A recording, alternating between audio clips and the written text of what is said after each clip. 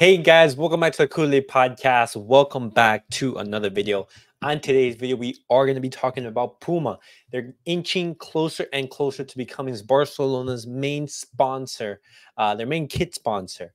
We're going to be talking about that. And as well, we're going to be giving you an injury update regarding Alejandro Balde.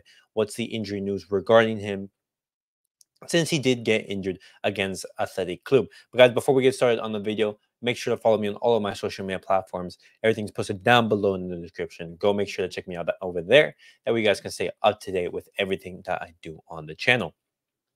But guys, let's get straight into the video and let's talk about Puma. And this is reported by Laia Turel, a journalist for Catalunya Radio. Puma is the closest to sponsoring FC Barcelona shirt.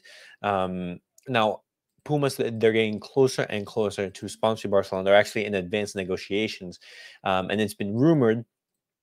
Let me just translate for this for you. But Puma is offering a package of nearly 200 million euros between permanent bonuses and those variables. The club currently receives 30 million fixed plus variables from Nike, reaching 70 million in total. And this is reported by Adrian Sanchez, head of Más que Pelotas, another Barcelona channel. But I don't know if these figures are accurate. But the main thing that we have to take away from this is that Puma is offering significantly more money than what Nike Nike is offering Barcelona in their contract. And for this comment right here, it's a matter of a gamble at the moment with Barcelona's performances these days. Whoever's going to sponsor Barcelona is surely doing it as a charity or risk. Profit is not certain. Well, in regards to that, Barcelona is actually the fourth richest club in the world. And this is based by revenue by Deloitte. Highest revenue generating football clubs in the world for the 2022-23 season. And as you guys can see, Barcelona is in fourth place with 800 million euros of revenue. Now, I know that Barcelona's performances on the pitch at times is not very good. And this season, we can all agree that Barcelona, they haven't been able to replicate the sensations that we felt last season.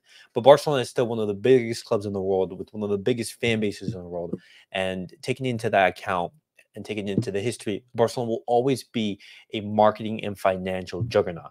Of course, we have debt to take care of, we have wages, everything into account. So all of those limitations can sometimes play into our financial restrictions. But do not confuse anything. Barcelona, they still generate a ton of money. Just the thing is, as we generate tons of money, we also spend a lot of money. And so that's why at times you can see that Barcelona, they just don't have any FFP margin available. But continuing on with the Pumas situation, Barcelona's legal services are studying whether it is possible to break the agreement with Nike and sign with another brand for next season. The most important option is Puma, although Nike is not throwing in the towel just yet. Now, this is very good because the Barcelona directives and the board, they think that the contract with Nike, it's not up to par on the value which the board think that the club is at.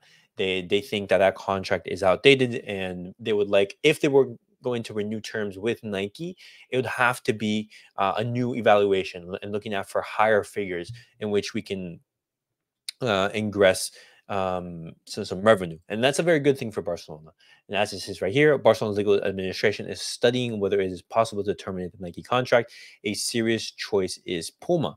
Now, if Puma does become Barcelona's main kit sponsor, this is a concept kit of what it would look like. Now, guys, I'm actually a big fan of this. You're just looking at the gold on the sides and just looking at how clean it looks. I'm actually totally in favor. But the main thing about kits, I doesn't really matter who's our kit sponsor. All of these, like Adidas, Nike, Under Armour, they're gonna produce some very nice kits. At times, it's gonna be a little bit shady, but in general, they are gonna produce some nice kits. And so it's all about who can offer the most money, and especially in these moments, personally, they definitely need the money. But guys, let me know your guys' thoughts on Puma potentially becoming Barcelona's main kit sponsor. I'm actually excited for that just because of what the new revenue can bring for us.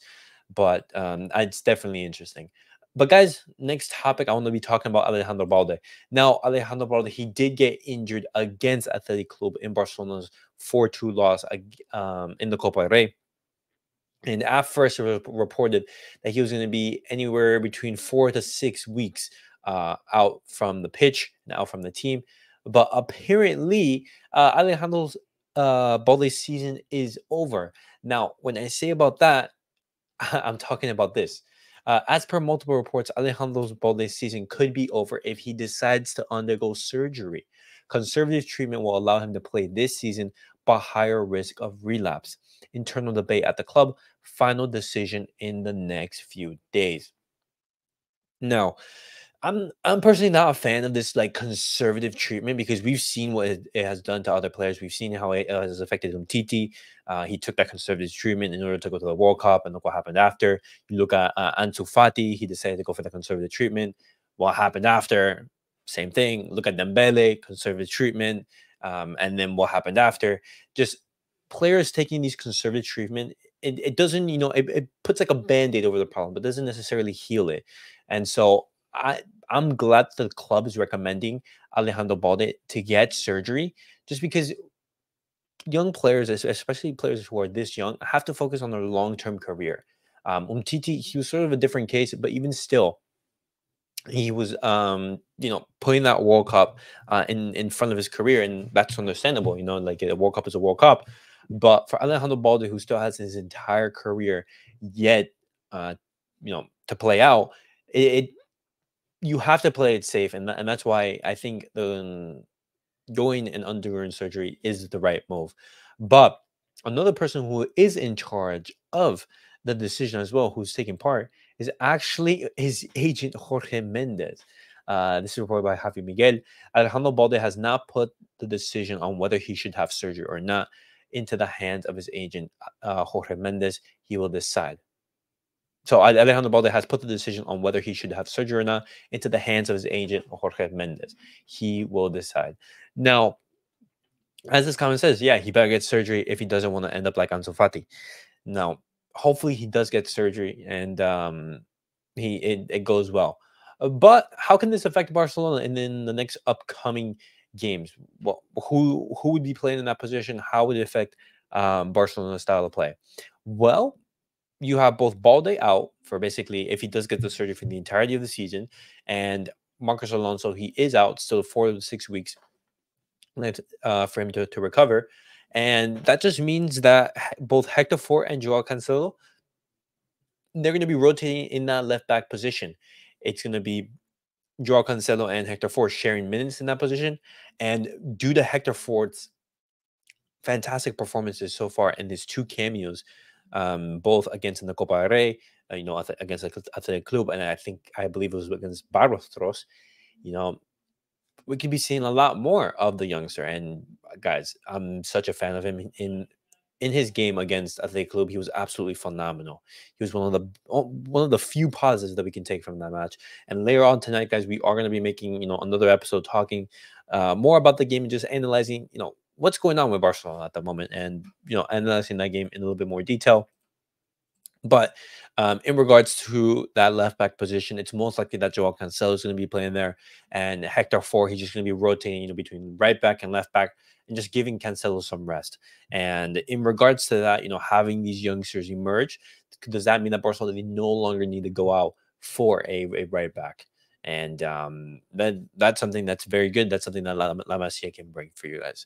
Can bring for the club. But guys, that was it for the Barcelona news of the day. What do you guys make of Barcelona having advancing negotiations with Puma in order to become the Barcelona's kit sponsor? And what do you guys make of Hector Fort gaining some prominence, and as well as Alejandro Balde's injury? Unfortunately, he's going to be out for the rest of the season. We wish him a speedy recovery, and as well him able to recover well. But guys, that was it for the video. Thank you guys all for watching. And as always, guys, remember, like, subscribe, and comment in the next video.